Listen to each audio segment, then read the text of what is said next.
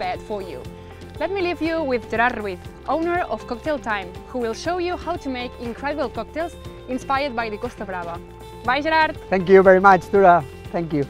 Hello everyone, thanks a lot for being here. Today I'm going to show you how to make a couple of cocktails, but first of all I would like to introduce you a little bit our gin, which is Norai gin inspired by the Costa Brava.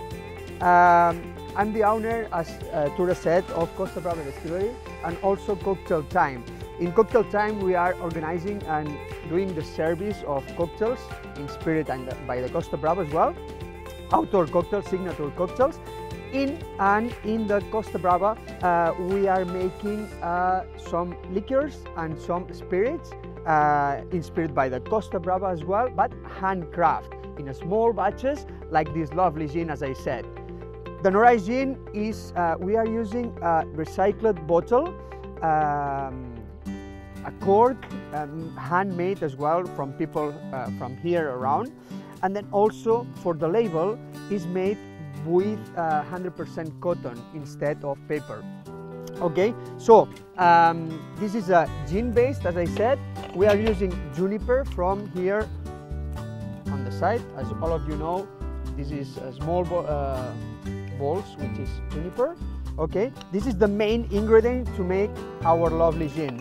And then we are using some ingredients from Costa Brava, which is, the first one is pine. All of you know the pine, but it's from the side of the sea.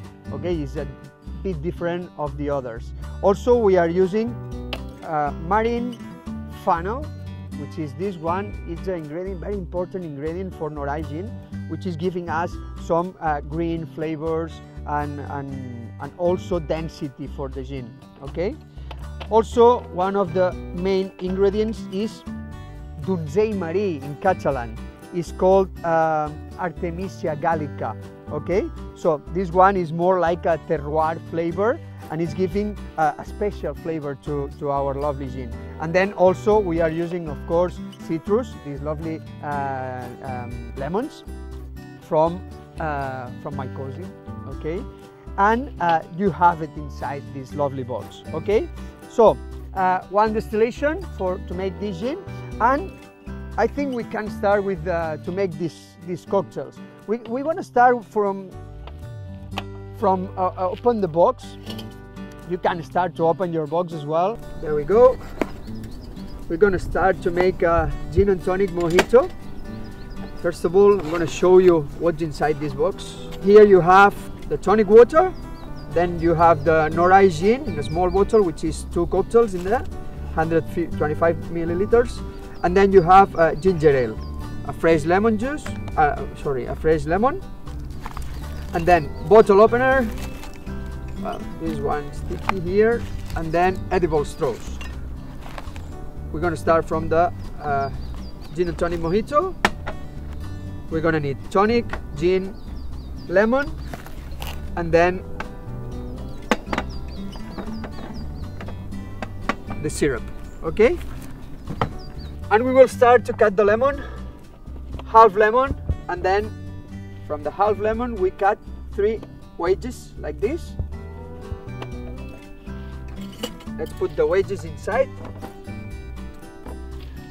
Now it's time to put the white sugar, 1 bar spoon of white sugar. If you like sweeter, 2 bar spoons of white sugar. Here today I'm going to use simple syrup.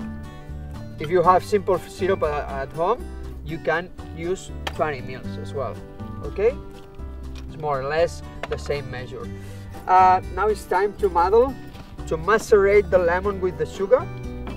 We're gonna use a muddler until all the juice is coming out. All right, we're gonna need fresh mint, 6-7 mint leaves, more or less, something like this. Okay, all the flavors are coming out with this with the hands. And now it's time to add the ice.